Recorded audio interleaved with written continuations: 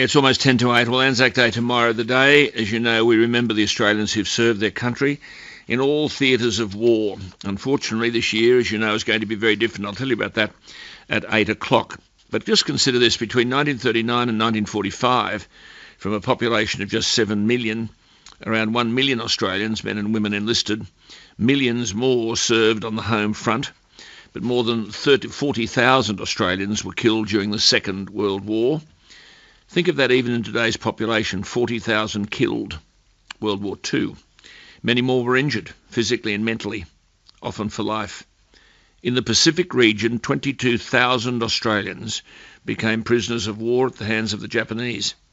They were treated appallingly. More than 8,000 of them died. Around 9,500 Australians worked on the infamous Burma-Thai Railway, and more than 2,600 of them didn't come home. It's hard to comprehend the horror and inhumanity of it all. One who did survive the Burma-Thai Railway line was Jim Kerr. Mr. Kerr's 95. He enlisted when he was 15, so according to the army he's 100. He lied about his age. 2 years later, at the age of 17, he was taken prisoner. He spent the next 3.5 years working in Japanese labour camps, including the Burma-Thai Railway. And Mr. Kerr says he doesn't hate the Japanese, but he also says he'll never forgive them. He'll never forget what they did. We talked to him on my TV program this week, and then you wrote and said we want to hear him again. So Paul and the team and I thought, well, what better day than today? So Mr. Kerr is back on the line with us. Good morning to you. How are you? Good, thank you, Alan. Thank you for having me back on your show. Well, everyone loves you. Everyone loves you. They couldn't believe what they heard. You enlisted when you were 15 and you lied. You left school when you were 14. Just tell us again, what did your parents say when you went to them and said, oh, I'm going to enlist? Your dad laughed at you, I think, didn't he? Well, both of them, of course, with Dad being a First World War digger, so they wouldn't. They didn't listen to me at first, but I pestered them, Alan, and finally they gave their consent. So you went down to the recruiting office, I mean, honestly, and they asked you when you were born. Yep, and when he was doing the paperwork, he came to my birthday. He said, "What's your birthday?" I said, 5th of 2nd, 20, which automatically jumped me up 5 years to 20 years of age from 15. And he believed you? Yes, no worries. So you're really 100, Jim. You're 100. According to the army, I am, Alan. Yes. Yes, I know. Now, look, just get on to this business about you being captured in January 1942 to the Battle of Muar, the last major clash of the Malayan campaign, and Australian and British forces were hopelessly outnumbered. Australians were ordered to retreat, but you were separated from your crew, members of the 4th Anti-Tank Regiment, That's and right. you joined up with 44 other soldiers from the 2nd 29th Battalion, and you said, we tried to get food from the natives, but there were just too many of us, so we decided to split up into 3 groups. What happened then? Well, when we split up into the 3 groups, because there was 45 of us sent around to attack the Japanese that were dug in on this hill when we were retreating. And when we broke off the engagement, only 19 of us survived out of the 45. So we were then behind the Japanese lines, of course. They were on the main roads. And trying to get food for 19 men from an odd native hut here and there, we found just about impossible, so we split into 3 groups. And the men that I went with, we had a plan, concocted this absolutely stupid plan of making for the west coast of Malaya, stealing a boat and making for Sumatra. So each day we just walked and walked, making for the west coast, and getting food wherever we possibly could, sleeping wherever we could of the night. And then finally we met this well-educated Indian, and he asked what we're doing. We told him, and he said, well, you can't keep on doing what you're doing. So we had to talk amongst ourselves. I asked him if he knew, and then he said, did you know that Singapore had fallen 5 days ago? And we said, no. He said, oh, today is the 20th of February. So anyway, we asked him to go in and bring the Japanese out and to give ourselves up, not knowing whether taking prisoners or not. So we were on a side track just off the main road, heard the truck pull up, the Japs came down the path with their loaded rifles. We stood up, put our hands up, not knowing whether we were going to be shot on the spot or taken prisoner. But fortunately, we were taken prisoner, Alan. And we were then taken to the main prison in Kuala Lumpur, Pudu prison.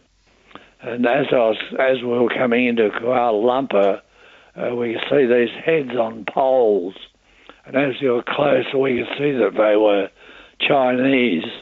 They'd been executed, their heads cut off and put on poles around the city. In other words, the Japs were giving the Chinese population a very strong warning, don't mess with us or this could happen to you. Goodness me, and then so that's how I was taken. Oh. So I didn't get back to Changi, and the main surrender on the 15th of February. And so then the Burma Thai Railroad, when we had taken there, what were the conditions like and what did you do? Well, we were taken from Singapore to a place called Bampong in Thailand. It was a 5-day journey by rail in totally enclosed steel rice wagons. We had a Jap sitting at the door, and fortunately the door was open, of course, otherwise none of us would have survived in the heat in the enclosed wagon. So that's how we made our way to Bangkok, to Thailand. And what about eating and drinking? Well, occasionally there was no scheduled stops for eating and drinking, and when the engine stopped to take on water, we'd make a mad rush to try and get some water for our water bottles and try and have a quick wash.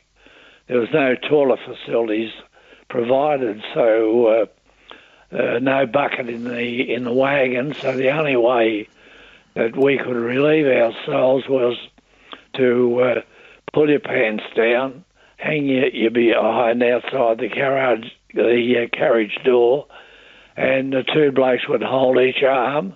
You do your business. They'd pull you back into the wagon, and you got on with the rest of the trip. And that's how we travelled for 5 days. 5 days. And you suffered from malaria. And I had malaria 20 times. 20 times. You said you just shivered and shook, sweated, couldn't eat. Yep. That's right. No treatment, Alan. Never received any treatment. Did your family know anything about where you were? They didn't know until March 1943, before they were notified officially that I was a prisoner of war in Thailand. But unfortunately, I'd been posted missing before Singapore fell, so they had that uncertainty of not knowing whether I was alive or dead, whereas if I hadn't been posted before Singapore fell, well, they would have had the hope that, of course, I made it back to Singapore was a POW. How did you find out the war was over? We were working in a camp called Nakhon Nai, about 80 miles out of Bangkok. We're digging tunnels in the hills for Japanese fortifications, and we were halfway out to the work site this morning, and all of a sudden we turned around, taken back to the camp. By this time, all our officers had been taken off us, so we had an English sergeant major in charge of the camp. So we were told to fall in on the parade ground, and he made the announcement the war is over, an atomic bomb had been dropped on Japan, and the war was over. Amazing, eh? Amazing. So you can imagine the euphoria, Alan, after 3.5 years. And what about the Japanese? People often ask you, do you hate the Japanese? I've never used the word hate, Alan, because in my opinion, hate can be like a cancer. It can eat away at you. And I felt that if I let that occur to me, that they would have beaten me. So, as you mentioned earlier, I don't use the word hate, but I'll never forgive them for what the unnecessary suffering and the unnecessary deaths that were caused by their brutality and lack of food and medical attention. And I'll never, ever forget. That will always, as long as I'm alive, I'll never ever forget what they did. Well, Jim, let me just say something to you. We'll never forget either, for different reasons. We'll never forget what you people sacrificed and what you've endured, and it's just a privilege and a pleasure to know you're fit and well with us today. Have a wonderful Anzac Day. Yeah. Could I just finish off, Alan, with something for tomorrow? Yes. To simply take a moment to remember, especially this year when there are no public services or marches.